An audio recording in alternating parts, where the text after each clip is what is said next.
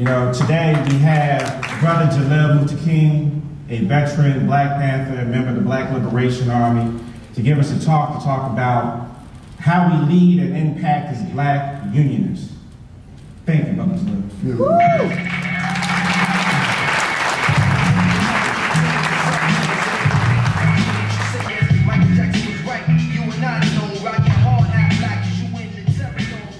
So, Brother Jalil is also an author and an activist, and one of his books, We Are Our Own Liberators, Selected Prison Writings and Escaping the Prison, Fade to Black Poetry Essays. Now, thinking about that, as you heard Brother Malcolm said, there's going to come a time when Black people come together, there's going to be a reckoning. So, there seems like that situation has come. When I think about what has gone on this week, we're talking about the Black diaspora and coming together economically. The question I have for you, Brother Muntaqim, is, as Black unionists, how do we become our own liberators and foster unity among Black people? Great, thank you for the question. First of all, I want to thank the Teamsters, the National Black Caucus for this invitation. I was actually surprised to learn that I was invited to such an extended event. I think it's very important that we come to understand that in regards to our struggle, in regards to Black people in the United States, we've always been at war, right? The war has been perpetrated on us since 1619, and we've been in resistance ever since, right? Everything from Armistice, if y'all remember the movie Armistice, right? To today's conditions of mass incarceration that we're confronting today. Right? These policies that we have confronted in the United States is acts of war. Right? Acts of war against to suppress and to deny our human existence, our human value, our humanity, as you might say. Okay? And so for us, it's important for me to understand that in terms of the union, right, that it's not just as much as the union, it's the issues of Black people. Right? It's a question of Black people. A union is an organization that is, I guess you would say, a department of who we are as a people in this country, and your capacity to organize yourselves for the improvement and betterment of our community, right, as Teamsters. But it's more than that, right? It has to be more than that, because we have to recognize that you all represent just a small segment of who we are. Now, this does not mean that in terms of that small segment, it has to remain small, right? We can grow, we can evolve, we can build, but we have to be on the same page in order to do so. And what is that page? Unfortunately, for many of us, we don't understand the degree from which we have been traumatized, right, and have been divided, right? We've lived in a system of 400 years of white supremacy, over 400 years of white supremacy. And you cannot tell me that none of us have been traumatized having lived in a system of 400 years of white supremacy. That's impossible. And have you actually take the time to review and understand the degree of that trauma? Come on. Huh? That's just why we divide the way we are as a people, because of the degree of trauma. And also because of the kind of leadership that we've had over the years. We always know that there's been a division in our leadership, right?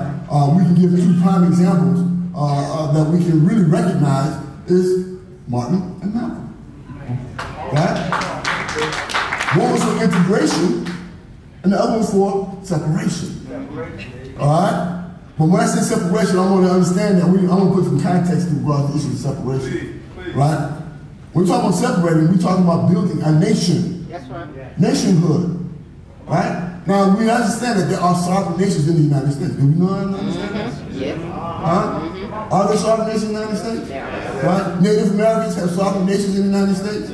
My great-grandma is Creek from Alabama. Muskogee Creek, right? My great-grandfather is Jamaican. He came from Jamaica, right? And he was a rebel. He was, as my grandma told me, he was a Maroon. All right? Explain that, because some people might not understand about Maroonage. Okay. Because if you, last week, when all the things were going on about Montgomery, I would hear a lot of young people say to me, Doc, you know, we're not going to be like our ancestors during the civil rights. I said, young brother, you got it wrong. We have resisted from the time we were stolen from Africa. Well, Maroons were those who fought back, in particular Jamaica, fought back against the British, by the colonizers. You remember in Wakanda? You remember Black Panther? They made a movie behind it. Right? And when the white man came into that laboratory, what did she say? Colonizers, right? All right, we've been colonized. We've been colonized. And those who have fought against the colonizers and removed themselves from their domination, from their authority, those are the Maroons, right? Here in this country, what is actual real name is called Turtle Island, right? It's not America, it's Turtle Island, like the indigenous, right? We also have Maroons who joined with the Seminoles in this country, in this state of Florida. They're Maroons, and so my grandfather was a Maroon, and he left Jamaica, came to the United States. Let me just briefly just give a little story, right? I did 49 years inside prison, right? Inside the United States penal system, right? The penal system in and of itself is a slave system. Yes, it is. You need to understand that, right? Based on the 13th Amendment of the United States Constitution, that says slavery and involuntary, I'm paraphrasing, slavery and involuntary service should not exist in the United States or its jurisdiction except for those who have been duly convicted of a crime. That's a problem with that in terms of the issue of duty and also the exception clause, right? Because we know that we're not judged according to the law and by our own peers. So the question now, how we're being judged is that we actually duty, right? Second of all is the exception clause, right? The exception clause informs us that slavery in the United States has never been abolished, right? We have a penal system that is actually a slave system, right? Where they are reaping exorbitant profits from the labor of our people, both black and brown individuals, right, inside these institutions, or these slave camps, right, exorbitant profits for free labor. Hey, now I'm speaking to the labor movement now, we're going to talk about the free labor. Right? How come y'all not fighting against the 13th Amendment of the United States Constitution that allows some penal slavery in the United States? How come we're not, as an organization, right, Teamsters, right, building a campaign to end the 13th Amendment? Now, I'll let you know. There is a campaign. There is a campaign called 13 Forward. Google it, right? Yeah, 13 Forward. I'm an organizer 13 Forward in my city of Rochester, New York. Right? And we're building the foundation for which we end penal slavery and ensure that, we don't want to go too far along. I go so many different places, but 13 Forward, its ultimate goal and objective is to change the mentality of the judicial system of mass incarceration. Mass incarceration, yes, there's a such thing as mass incarceration. They want to continue to ensure that there's a capacity from which they can reap exorbitant profits from our black behinds. Yes. Go ahead, speak up. Right. I'm going to take that away from our labor. All right? You with family. Okay, thank you, sis. Okay. All right? We all family. Right? Because when they look at us, they don't look at me as a Muslim. They look at you as Christian, right? They look at us as black. That's it. All right? And we have to understand that in terms of all the divisions that we have to overcome. All right? So 13 Forward is a campaign to end penal slavery. And when we end penal slavery, we change the mentality of those on the inside. So now they get up in the morning, right? Because we're going to demand to have at least minimum wage for their labor. Right? So they get up in the morning, they go to work, they're valued. They get compensated for their labor. What's going to happen when they come home? Still do the same thing. They don't get a job. Yeah, They've been trained. 5 years, 10 years, 20 years. I did, like I said, 49 years. But I was the other side of it. That's the I was fighting that. So they come home, they get a job. They start taking care of their babies. Right? Take care of their families. That's what they do on them inside. So we changed the mentality from a prisoner to an incarcerated worker. He's an incarcerated worker now, right? And this is part of the process we go towards the struggle of abolishing the entire system, right? Tactical issues, tactical methodology in which we begin how we fight back, right, on the system, right? So it's important for me to share with you the necessity for the Teamsters, for the unions, and you ask the question, right, what can we do to become our own liberators, right? One part of that aspect is to join the struggle to end penal slavery in this country, right, as unions. And we began, and as part of that process, besides these penal slavery institutions began to cultivate individuals and to train individuals so that when they come out, they have a job for them. Come right into the union. We grow. We build. You understand what I'm saying? You have to be tactical. You have to be tactical in our strategic goal. Now, what is the strategic goal? Right? I'm going back to Martin and Malcolm. There you go. Strategic goal. Right? I like that. I like that. Martin, strategic goal was integration, and unfortunately, a word that I don't like using, but unfortunately, many of us have done so, assimilation. Yes, sir. Yes, sir. We've assimilated. Yes, sir. Assimilate into a system that hates us. Yes. Yes. Many of us believe in let's get along, let's go along to get along. Well, wait, I want to push you a little bit. So, growing up, I felt that I had to choose between Brother Malcolm and Brother Martin. Yes. Right. But then my father said to me, who was a historian, have you read their speeches? And two of the speeches that he gave to me was I've made it to the mountaintop and the Ballad of the Bullet. And when you read those two speeches, you know, when you get beyond the mainstream, you will see how similar Malcolm and Martin are, because by the time Dr. King was being assassinated in Chaos and Community, where do we go from here? That is not the King that is put out on TV. Like Justin reminded us this past week, next week is the 60th anniversary of the March on Washington. Sure. And people talk about the dream. The dream's not tangible. They don't talk about the first 22 minutes about the insufficient check that he was coming to get. They don't talk about that.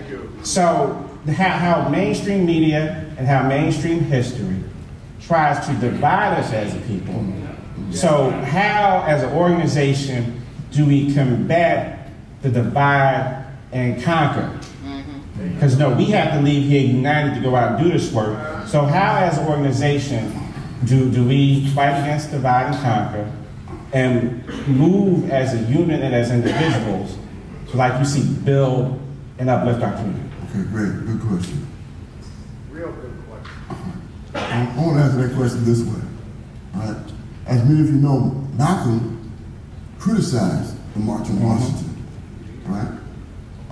They had what they call the Big Six, right, who organized the March on Washington, and they called them in to Washington, D.C. to discuss this march. And what happened to them? Because remember, the March from Washington was for jobs. Jobs and freedom. Jobs and freedom, right? And it came out to become a dream. Right? It ended up becoming a dream. And what did Malcolm say about that? Right? It was black originally. It was strong originally. And then what they do? They lighten it up.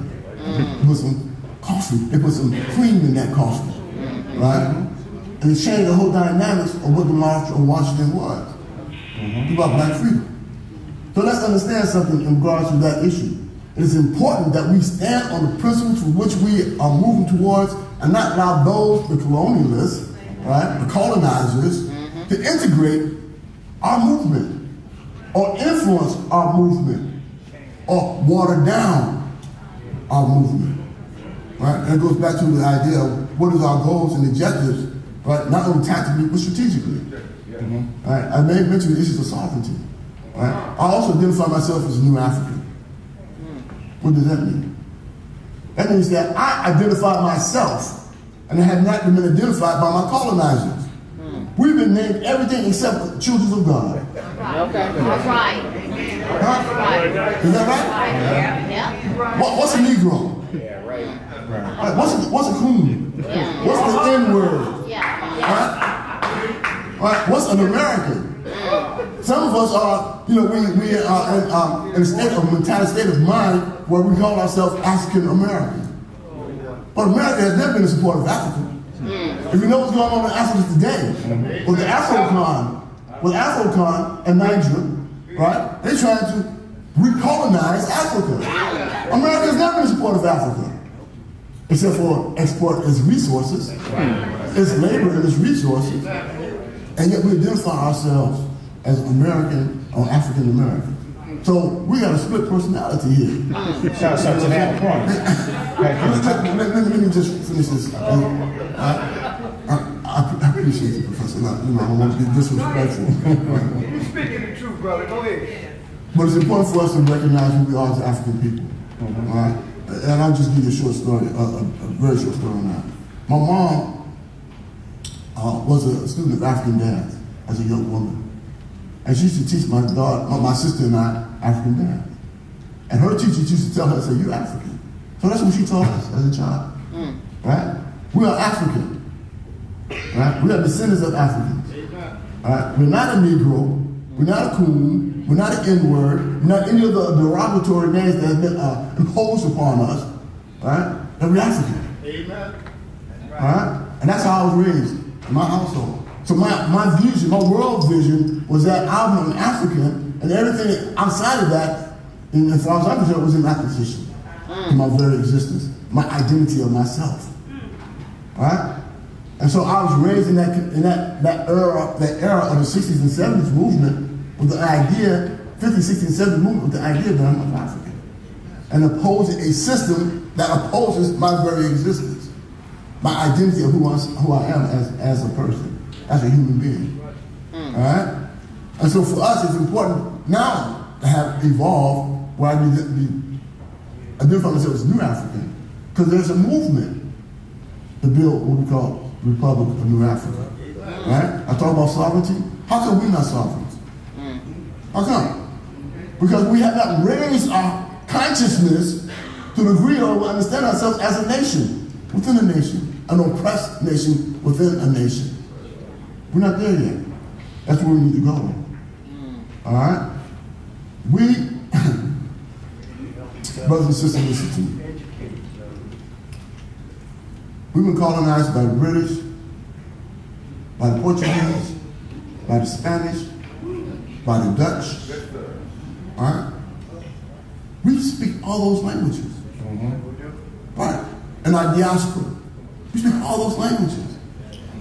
Who says we don't have the obligation or the right to speak in regards to what is going on in our country or in this country and around the world from our voice? We have a voice to land around the world. Our greatest organizer is Marcus Garvey. Right, you know that, huh, bro?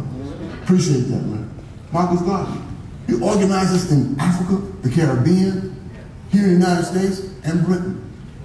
That's why that knucklehead, J. Edgar Hoover, right, at the time he was an agent, because we don't know this history, he was an agent, he's the one that was investigating and created conditions for markets to be sent out and exported out of the country, right?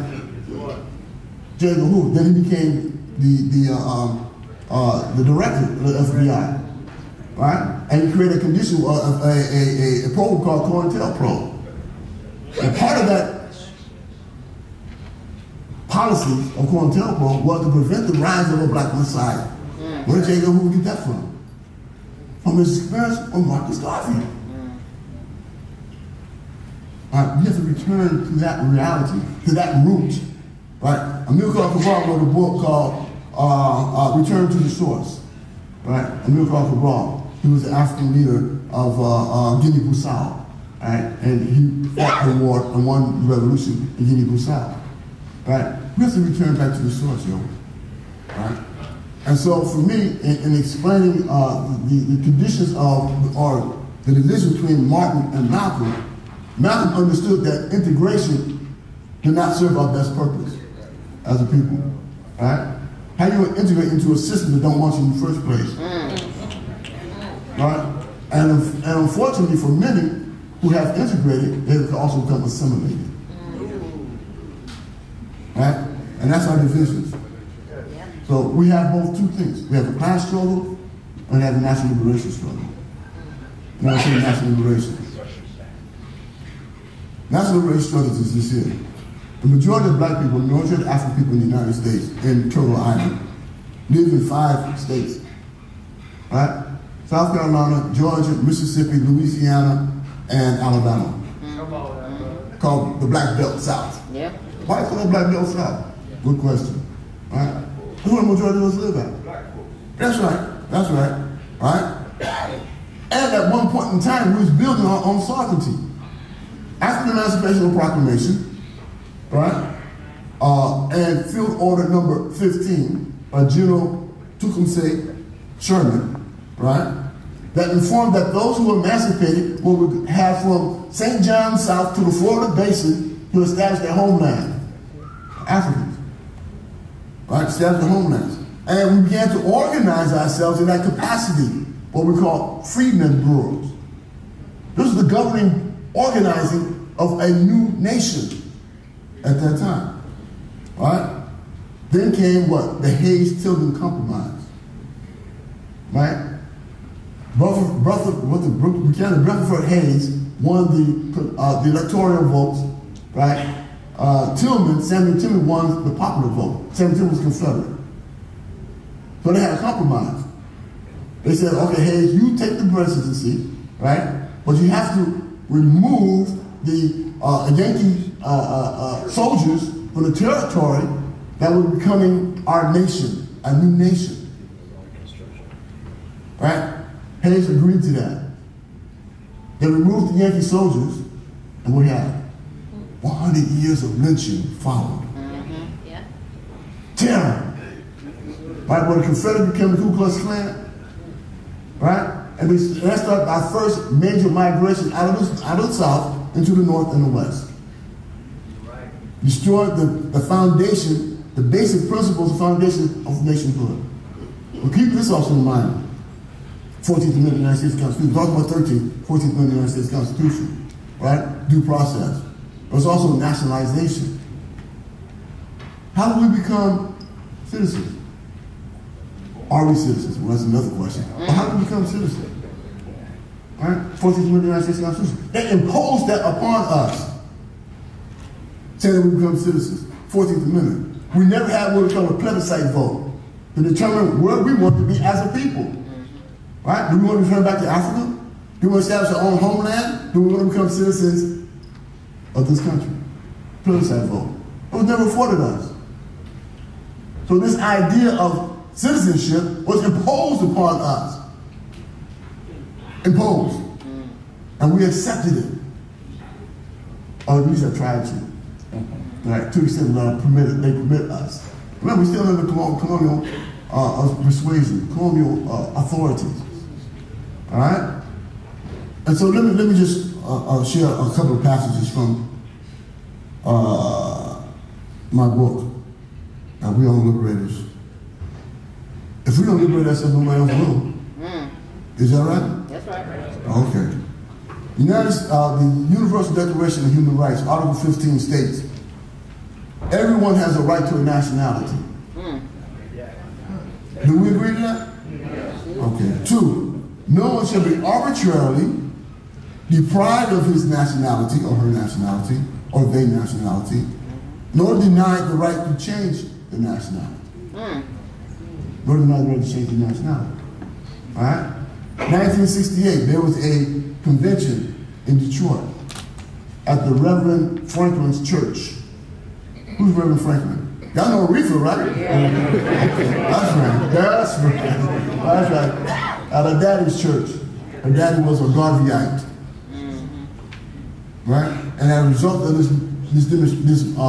convention, 500 people came together and they decided at this convention that they were going to create what was supposed to be the provisional government of New Africa.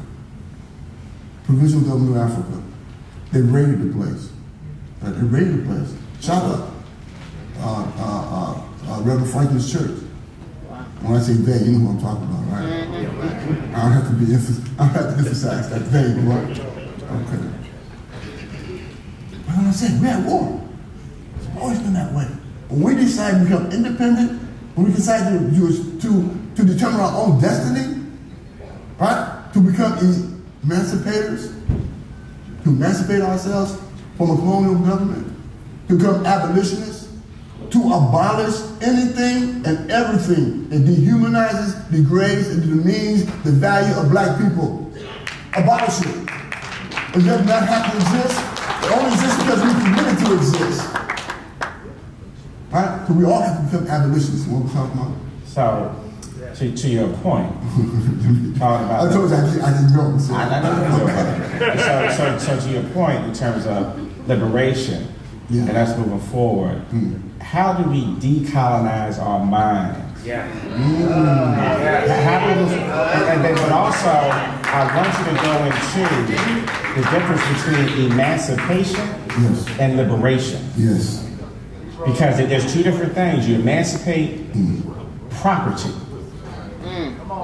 That's not liberation. Say that. Okay. Share that with them. So because they thought of us as their property, that's why we were emancipated. They gave us permission. Not that we weren't fighting for our own liberty. So liberation. So I don't want to be emancipated. I want to be liberated. That's the difference. You understand what you just said? We want to be liberated. But liberated from what? What we're liberated from? What we're liberated from? And not only liberated from what? We're liberated to what? There you go. Where are we going? As a people. Alright?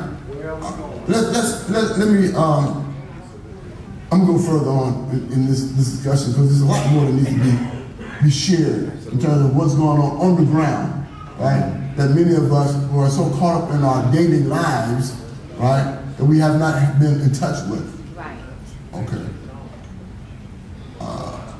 December 17th, 1951, about 2 months after I was born. I'm 71 years old, I'll be 72 in October.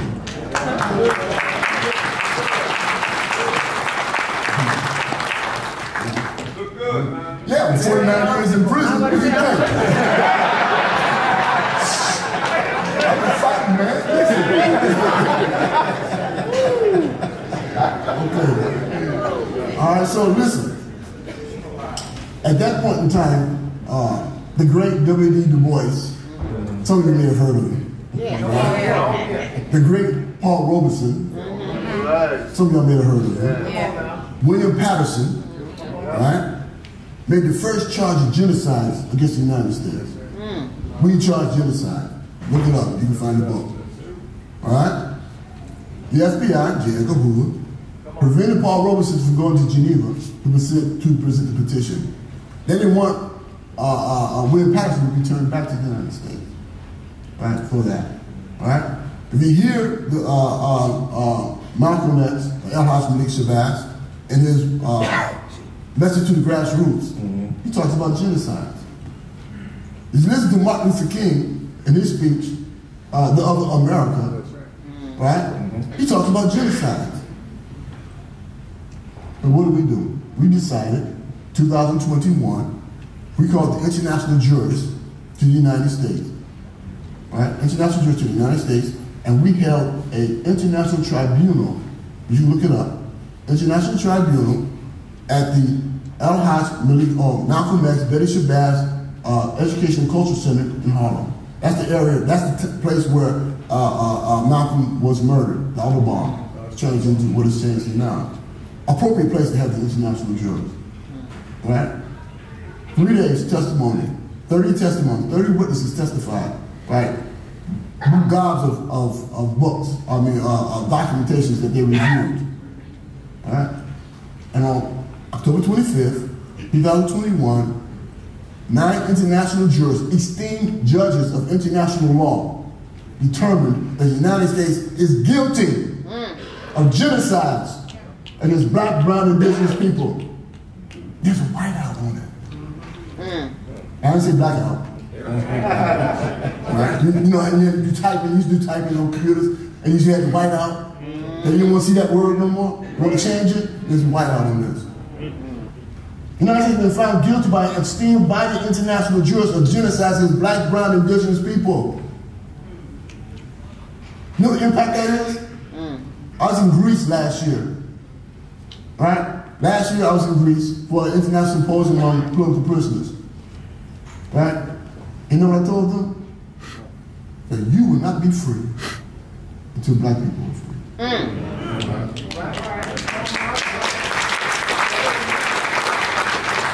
I was in Venezuela this year, right? There's a brother here, Alex Saab. I don't want to get too much into his case. Alex Saab, he was a diplomat in Venezuela. The United States kidnapped him. He's in MCC here in Florida today. Right? They invited me over there to discuss the issue with him. Right? And I told them the same thing. You will not be free till black people are free. Why is that? Well, let's talk about genocide. Right? The 1948 Convention of Genocide states this here, right? The present Convention of Genocide means any of the following acts committed with the intent to destroy in whole or in part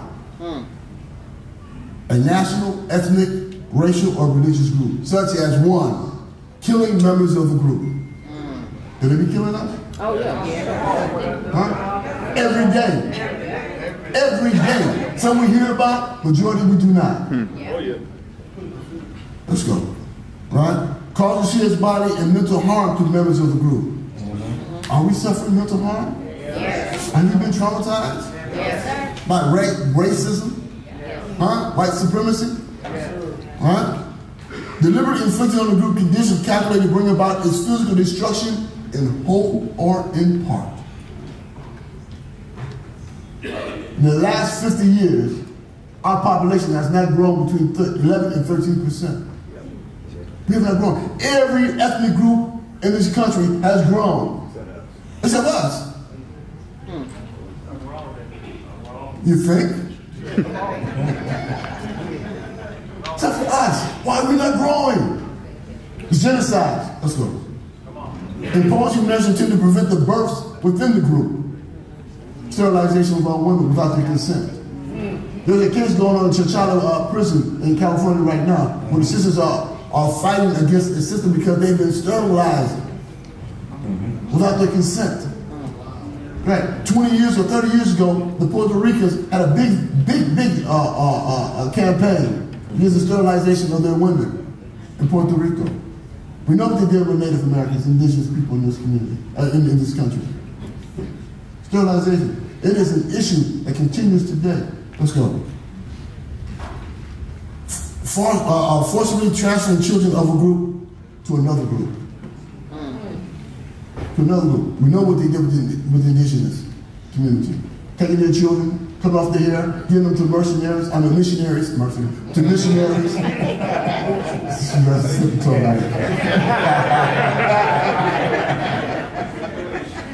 missionaries, cutting off their hair, changing their name, changing their language. Well, they did that to us, but you know. Okay. You understand what I'm saying? All right. The foster care system today, majority of the children in foster care system today, who are they? Black and brown. And what it tells us, they destroyed families. Destroyed families. They have that kind of numbers in the foster care system. And we're silent.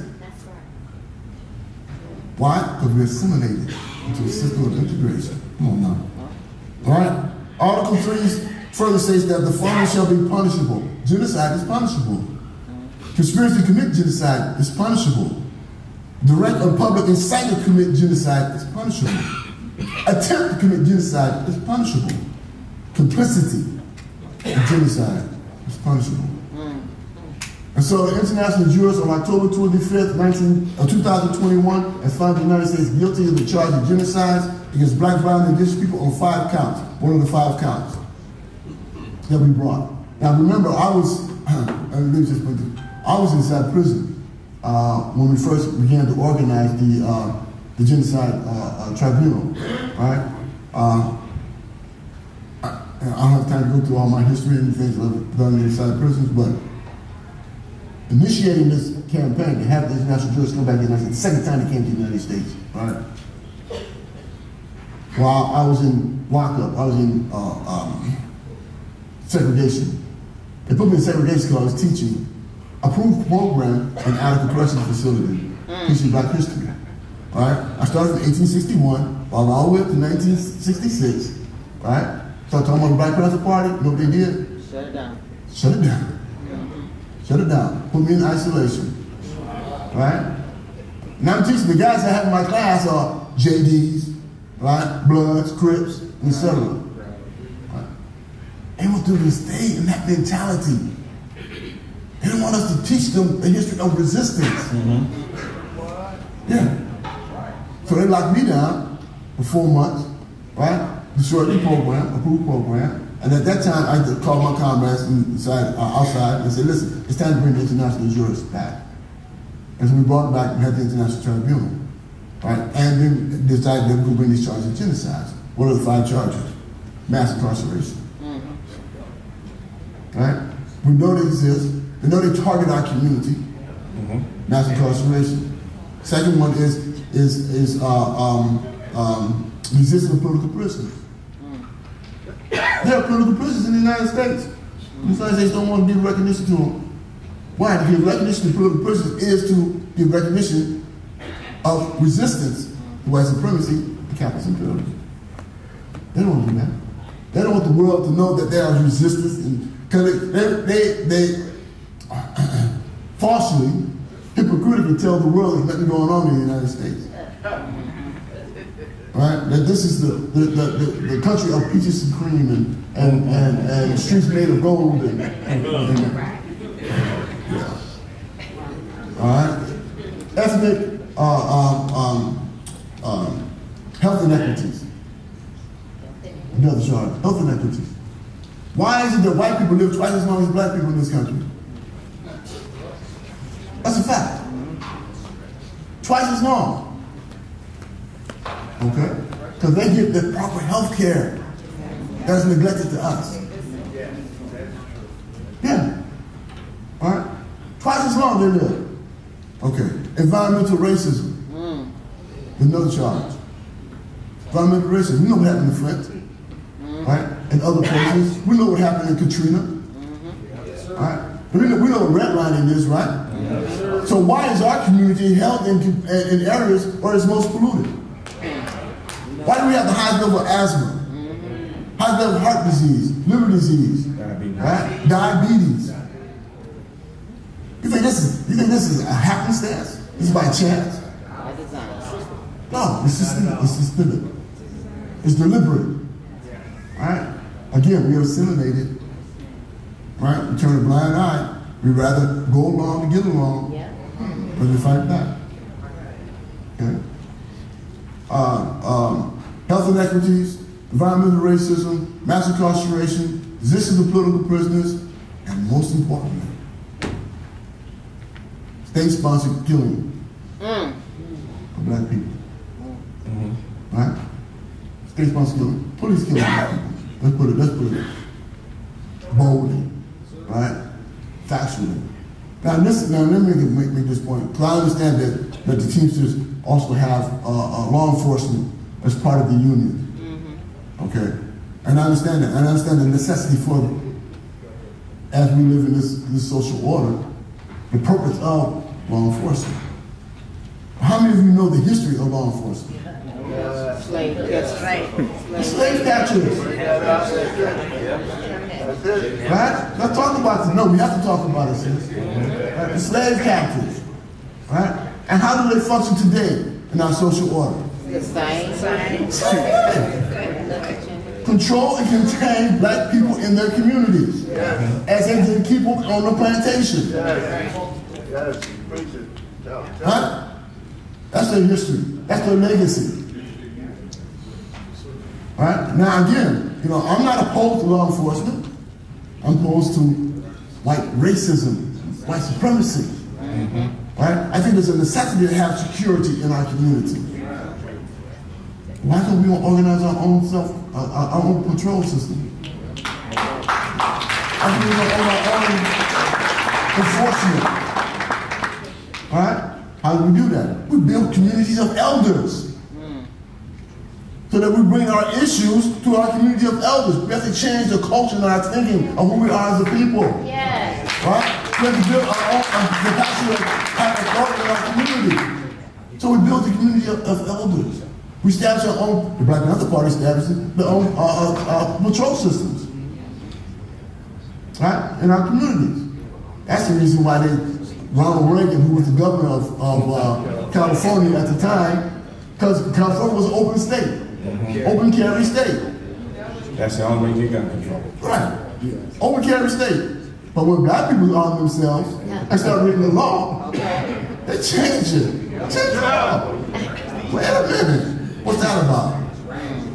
They want us to have the capacity to defend ourselves against our own oppression.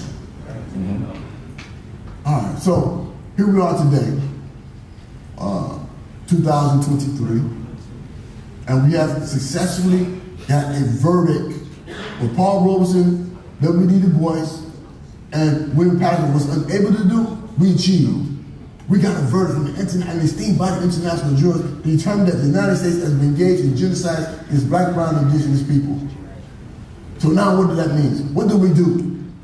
We have to remove ourselves from harm, from continued harm. We have to divide, we have to separate ourselves, as Al-Hassan Shabazz, Malcolm X said, divorce ourselves from a system that has been harming us, that's been killing us. Let's do that.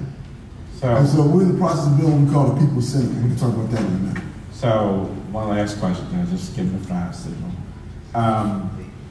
With the 5 points that you raised in the case, where do we go from here? As a collective and individual TNBC chapters, how do we assert our power as the collective, but as individual chapters, keeping in mind what you just laid out for us? Okay, thank you.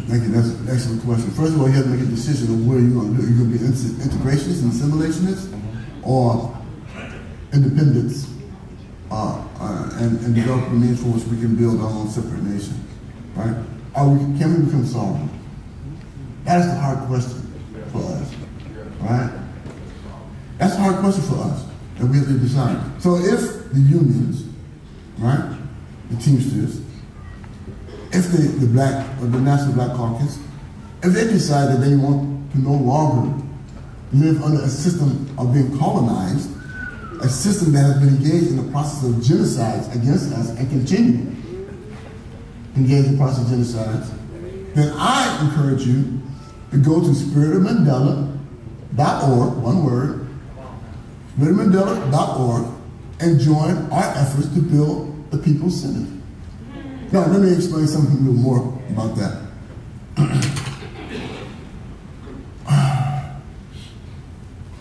The United States is a corporation. All right? 28 U.S.C. 3002, Section A, 15 states the United States is a federal corporation. And what is that? It is a business. And so therefore you have pledged allegiance to a corporation. Let's understand that. Right? Malcolm said we've been bamboozled. We've been hoodwinked. Led astray. You understand? Huh? We have been assimilated into a system of a corporation. Now, the United States Supreme Court, in a case called Citizens United, right? Stated corporations are what? Are people. Corporations are people. Huh? Make me some sense out of that. Okay? You can't. So therefore, when the United States is doing business, that ain't for us. It's not for blood, sentient human beings. It's for corporations. They recognize their corporation. They say for the people, by the people. They ain't talking about us. They're talking about other corporations. And the Supreme Court vouched that. Corporations are people. But when they do business, they're doing business for corporations. That's why in certain instances, some people believe that there's necessity for us as individuals to incorporate ourselves. Right? To become incorporated, to become sovereign in that way, in that capacity. That's a whole different story. So I encourage you all to support the dynamics of a movement that separates ourselves from our colonial oppressors.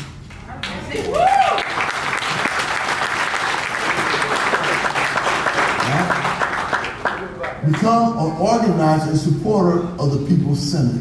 We are building assemblies all across the country.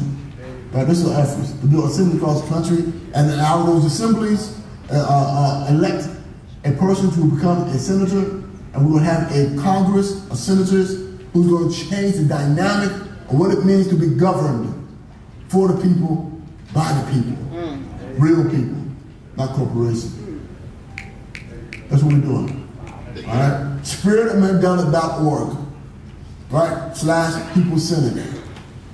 Learn about it. I got some documented materials that will be laid out here, both on the verdict. I have enough for everyone. Both on the verdict and also on the building of the People's Senate and other information that we're developing. My cousin here, Abbas Muntaqim, right? He has a program called the People's Program in California. And basically he's developing what was the Black Panther Party's survival program. Right? We changed the name from survival to decolonization program. Right? Because we have to decolonize our minds. We have to decolonize our thinking. Right? That's who we are as a people. Right? We have to begin to look at ourselves as a nation within an oppressed nation. Right? That's a process of decolonization. Right? That's a process of understanding who we are as a people. Right? And also, as I made mention, having gone to different other countries and telling them that you will not be free till we're free. Let me make this point explicitly clear. The world is waiting on us. The world is waiting on us. Why? Because we're in the belly of the beast.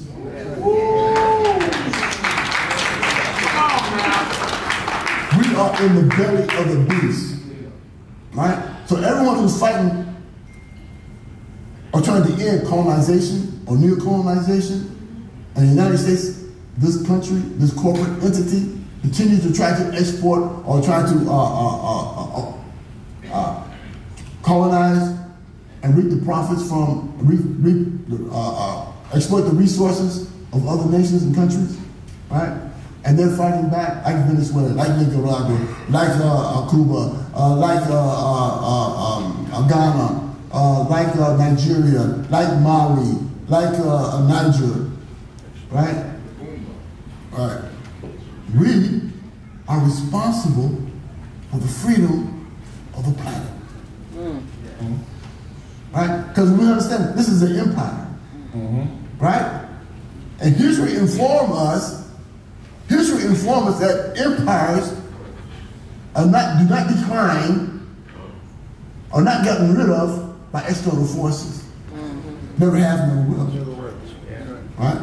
Empires are destroyed by internal forces of the empire. When the people rise and say, we're done. We're done. No more. That's how empires are destroyed. Right? And the world is waiting on us. Right? Look around the world. Look around the world. I don't care if you go to Australia, New Zealand, Germany, South Africa, black people are downtrodden. Brazil. Anywhere you look in the world, black people, African people, people from the descendants of Africa are downtrodden. And we're in the richest country in the world. And we don't have no responsibility to ourselves and to our people in the diaspora. None. Why? Colonization in our mind. How you think is the determining factor of what you do. Is that correct? Thinking precedes action. So if you think like a criminal, you go act like a criminal. Is that right? Okay. I think like a revolutionary. Okay. Not act like a revolutionary. I think like a liberator. Not act like, I think like a emancipator. We have to emancipate our minds, huh? What you said? Liberate. Emancipate. Thank you. I wish you correct me now. I still correct. So at this time, if you don't mind, we want to open up to a couple questions, to 2 questions. We have a mic stand over here and a mic stand over there.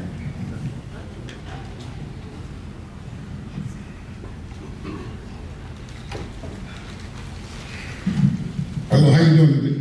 Really peace, my man. All right. I call myself an angry black man because the stuff you talking, I think about it constantly all the time. And I see it amongst my people, man. And it's sad. You know, we're killing each other. I mean, and a lot of times I see kids, babies, man. I wonder how they get these damn guns and stuff, you know? And there's something going on with our people that I can't seem to wrap my head around. I'm here right now with all these people. I'm glad we're here getting together as white people. But the thing about it is, what are we going to do when we leave here? That's the We leave this question. place right here. And then talk about things that been going on for since way back in the day, man, 1950 something. We still doing these same things today.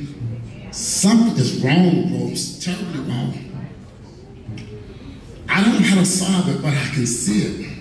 I'll give you an example of something that's so simple for everybody here can do right now. One simple thing. We say we Africans, right? But when we spend our dollars, we spend them with the white man. I can open up a store, the right place door to where the Arabs at. I thought about taking my money and opening the store. I thought about this before. But I can see my people going next to the Arab or the white man. It happens every day. Like you said, we got to get in this mind right here. We got to open up our mind. That's right. That's right. It's crazy.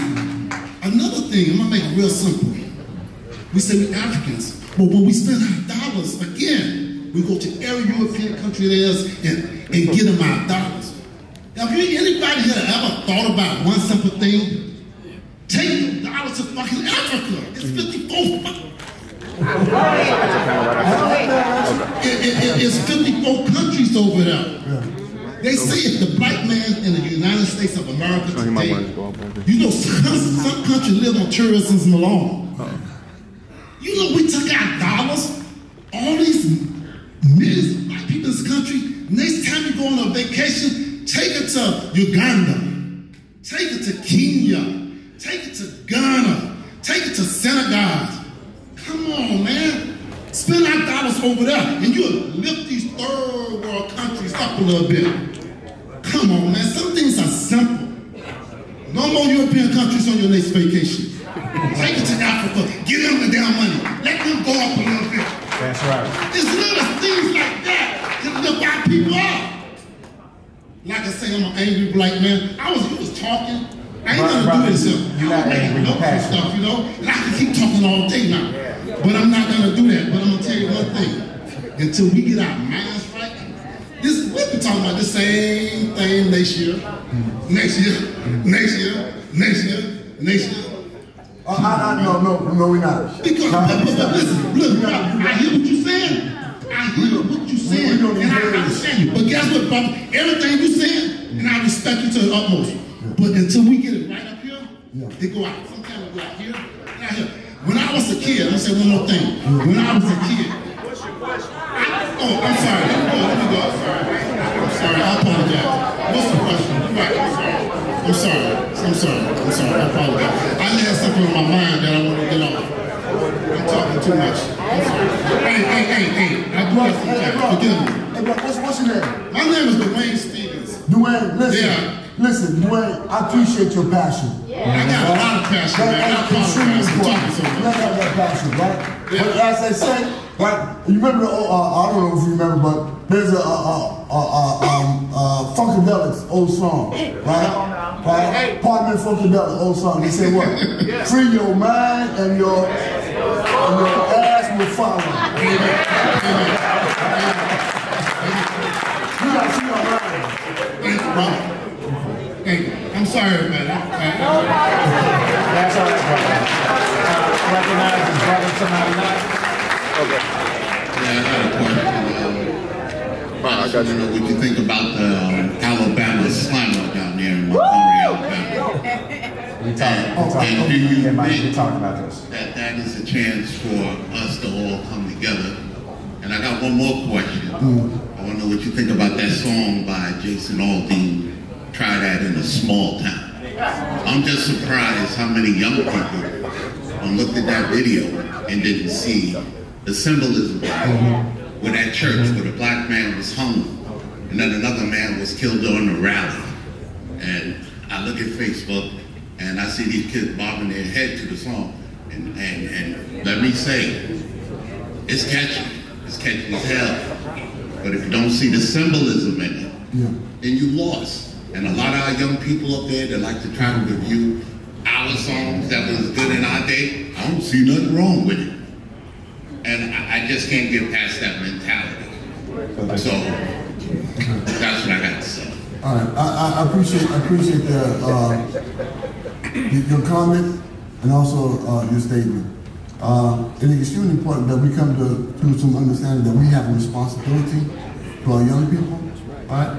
That we have to get out in the community, boots on the ground, to organize. Brother made mention the question of boots on the ground organizing. Brother made a question of the issues of guns in our community. There's a proliferation of guns in our community. Where do they come from? We didn't run manufacturing of guns. We don't. Right?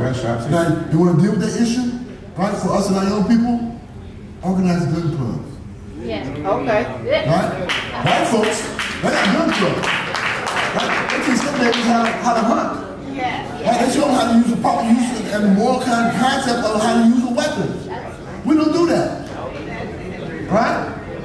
Now, let me say this here. If you start doing that, Ban all the goods.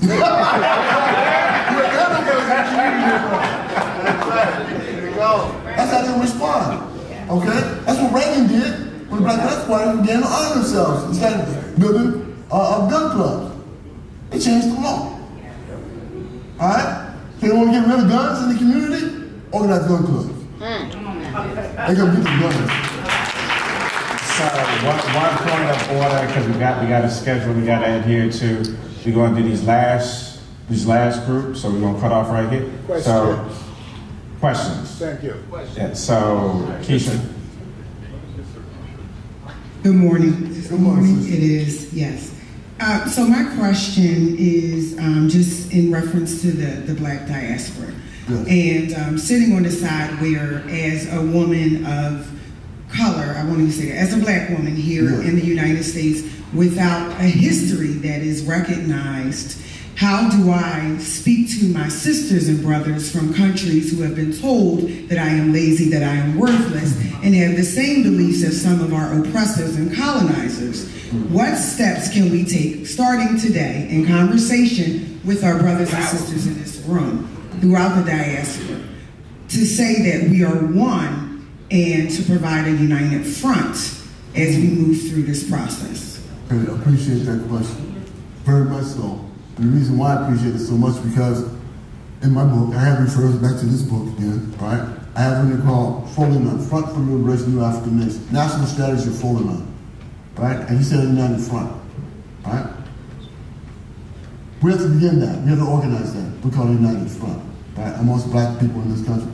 But again, we have to understand what our goals and objectives are. What are we seeking to achieve, all right? For me, it's nationhood. I no longer want to see the empire. Right? I want to see the empire destroyed.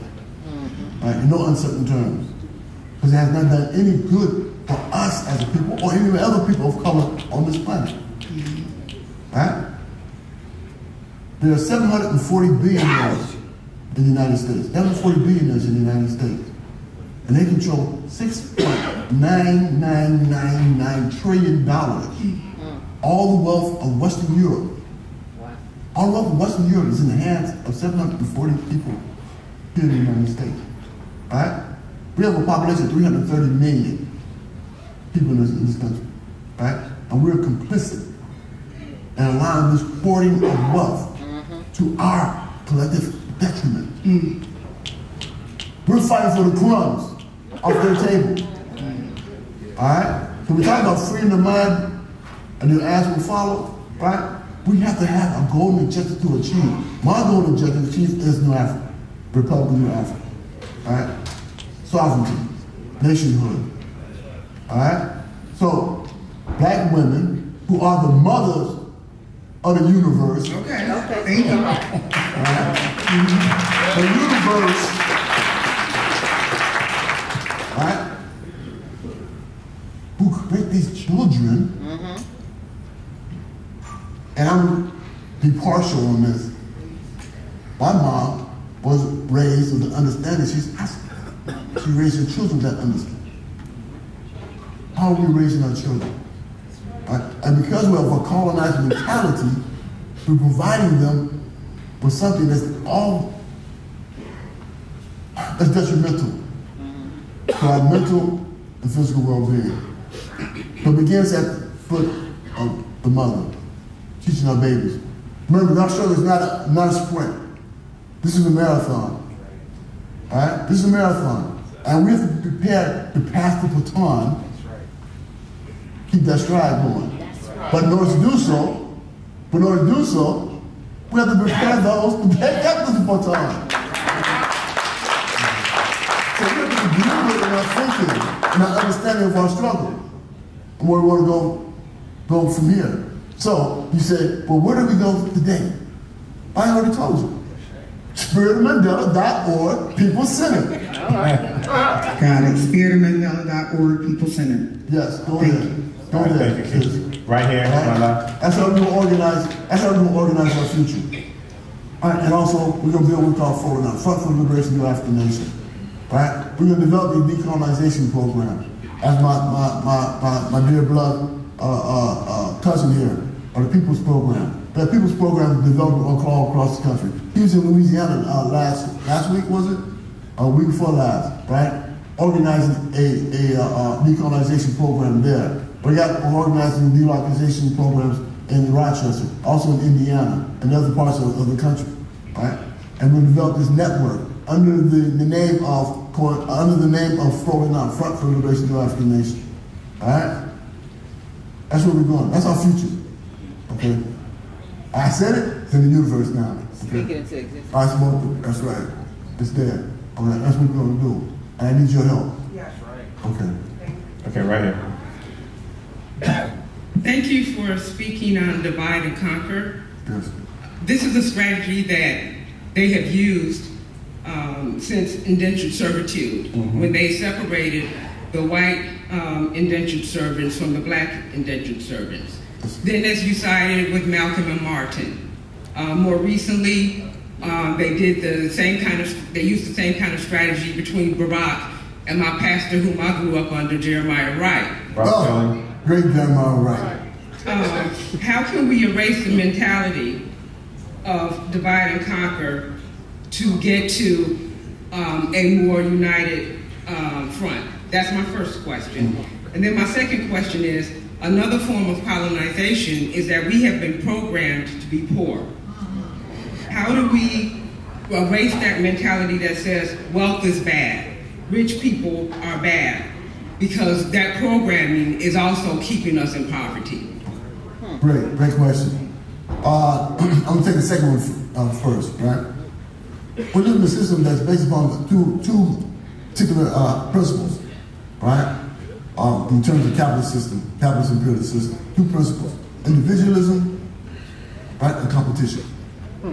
There is no capitalism, but rugged individualism and competition.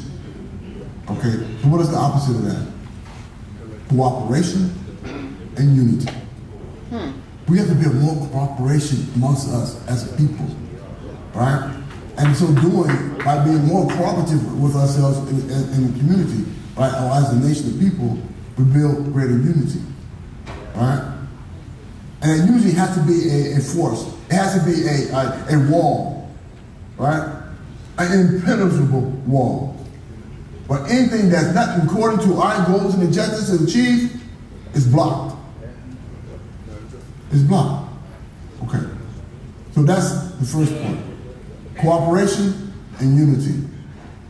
Second of all, yes, we have to establish allies. Okay. The People's Senate is part of that process of building these allies. Right, where we have individuals, organizations who will understand that our goal and objective is sovereignty, right? Independence, nationhood, right? And they are supporting of that in the course of our overall struggle, right? As I made mention over here, right? We have to free our mind and our ass will follow. Okay. So first of all, we have to recognize that we have a colonized mentality. To what degree to have navigated 400 years of white supremacy has traumatized us? What harm has we suffered? So we have to go in the process of decolonization, right? And in so doing, we have to also choose our goals and objectives going forward. What are we leading our children, our grandchildren? I'm a great-grandfather, right? lucky for me, before I went in, I told him that's lucky for me before I went in. My daughter was in the womb, right? I did not spend a day with her until I got out in 2020, all right? So she lost for me, not being there for her. So we got to be there for our children, all right? We got to host the children. Yes, yes. We have host the children across this country who are in fatherless or in dysfunctional families. Right? And they want that way. We want to keep it that way. Because if we don't have a strong family, we don't have a strong community. And we don't have a strong nation. All right? So that's that divide and conquer issue that you raised, sis. All right? But it has to begin at home. It has to begin in our community.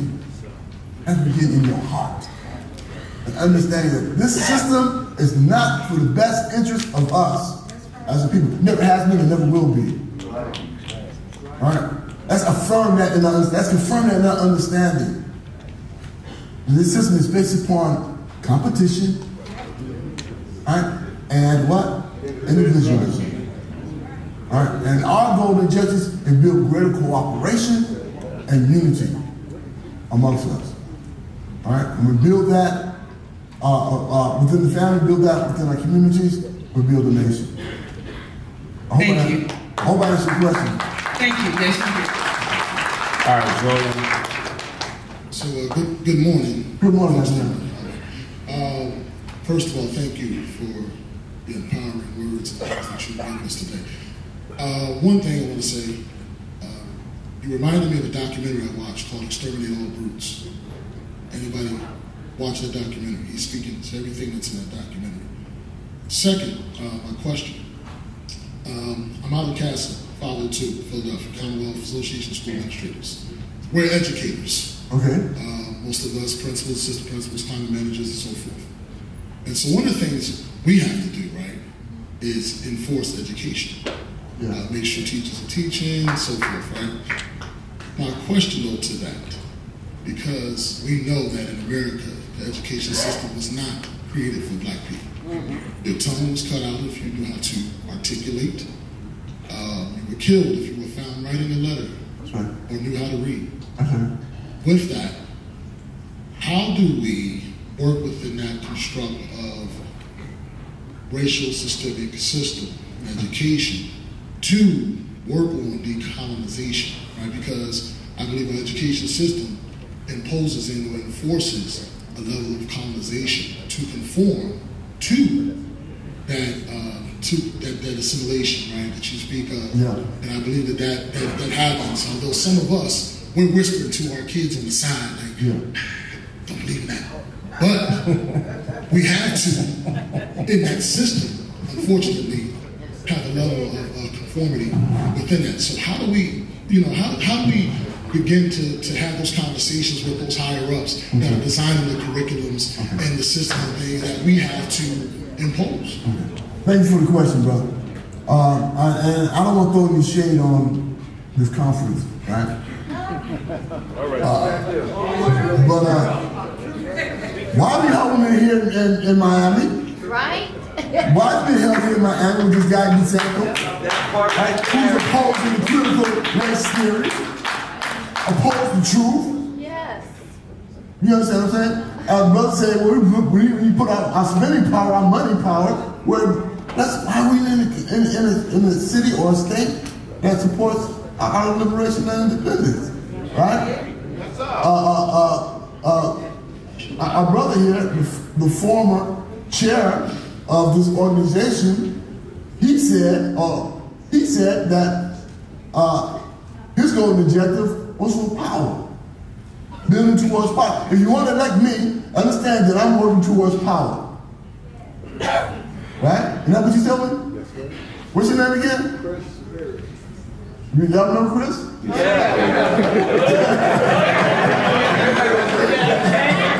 You know Chris. I know Chris too. I just want to bring that out. Right? For power. Yes, bro. I'm in a conversation with a friend of ours, Chris, friend of ours, a sister by the name of Ashaki Bitta, right? and also a professor, Akinyele Imoja, out of Atlanta University. And we're working towards building what we call a national curriculum, right? An educational national curriculum. Well, we are fighting against this DeSantis wants to prevent critical race theory, right?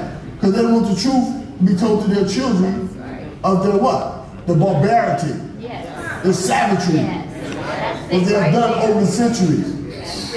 Okay? Let's go to the heart of the situation. Right? But many of us don't understand. Okay? 1492. There was a papal bull for the Catholic Church, right? Pope Nicholas the Sixth, I think his name was, right? Called the Doctrine of Discovery. That's right. If you've not seen it or read about it, please look it up. The Doctrine of Discovery. All right? And what happened to the Doctrine of Discovery was that he told the Portuguese and the Spanish to go around the world. As you find people who are not adherent to their belief system, that he'd be murdered or enslaved. That's right. Written record. This is written record. This is where it began. Right? And it evolved into this idea, this aberrant idea of white supremacy. Okay? Now I say aberrant idea of white supremacy because if you look at the DSM-V book, which is the diagnostic book of psychology, in that book, right? They say superiority complex is a mental disorder. Hear me now. That's what I'm saying. Superiority complex is a mental disorder. It's in their book. So what is white supremacy? They're crazy. They have their minds. If they believe that they're superior to any other people on this planet, that's mental illness. Yes. Yeah, you see, I saw it. Yeah, that light turned on right there. I saw that, bro. It's mental illness. That's what we are up against. A system of people who are insane.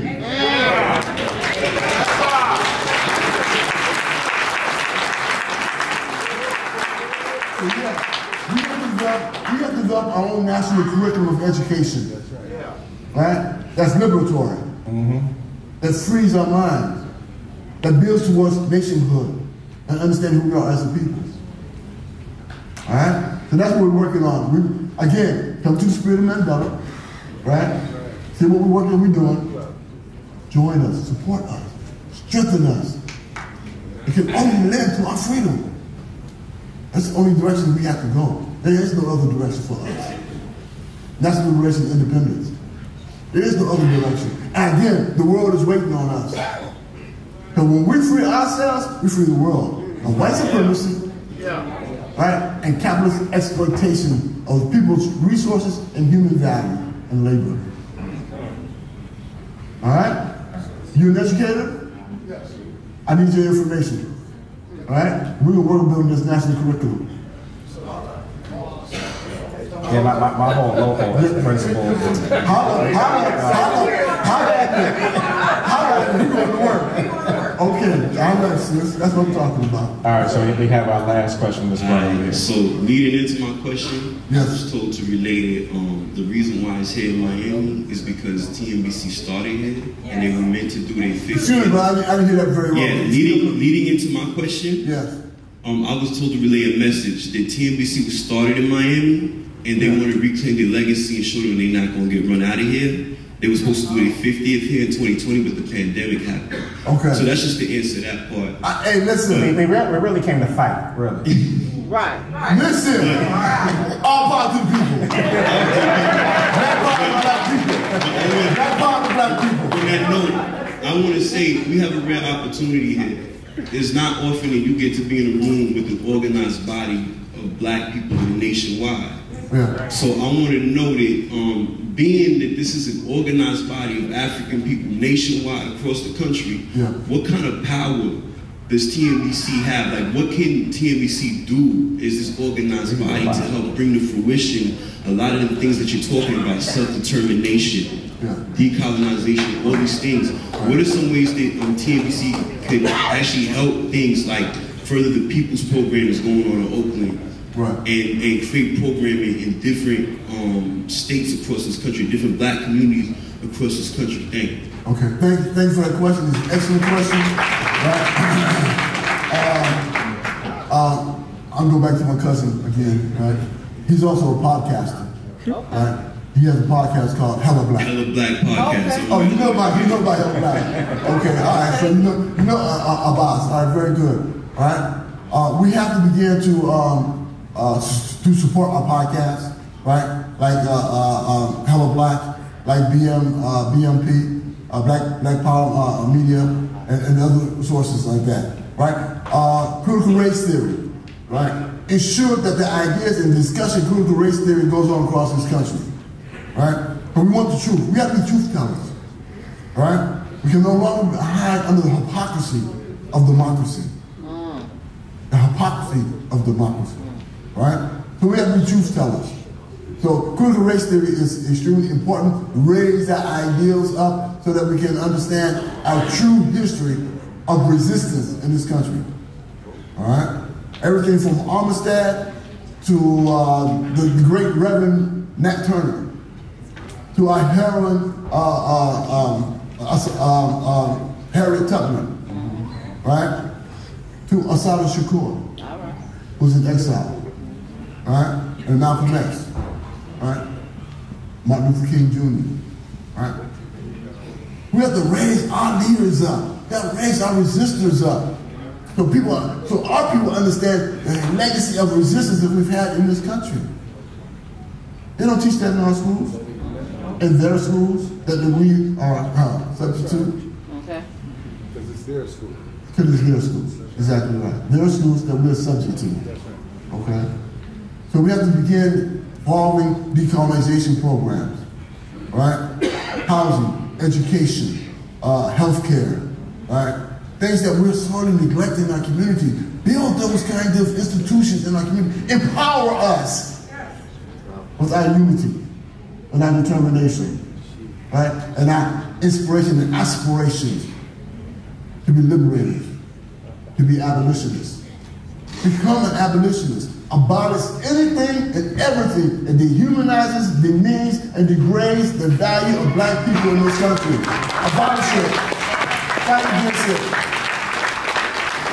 And raise up our leaders. Right? Raise up our leaders. Our real leaders. Not the assimilationists. Not the integrationists. Not the go along to get along. Right? But our Chris.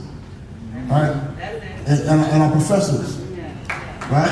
Who understand that history and understand the dynamic. Raise up the National Black Caucus. Go to all the unions. Say, this is who we are. We are liberators. Right? Do that. Okay? And this is how we begin to move forward and begin to have greater discussions of unity across the country. I'm glad you gave that explanation, brother, why y'all come to Miami. Yeah, thank you. I appreciate that, man. All right, let me know even more, have more love for you all. Right? I'll come back and fight. What? Come on, man. You got to talk. So, Brother Jalil, on behalf of the Teamsters National Black Caucus, I want to say thank you for coming to us. Let's give him a round of applause.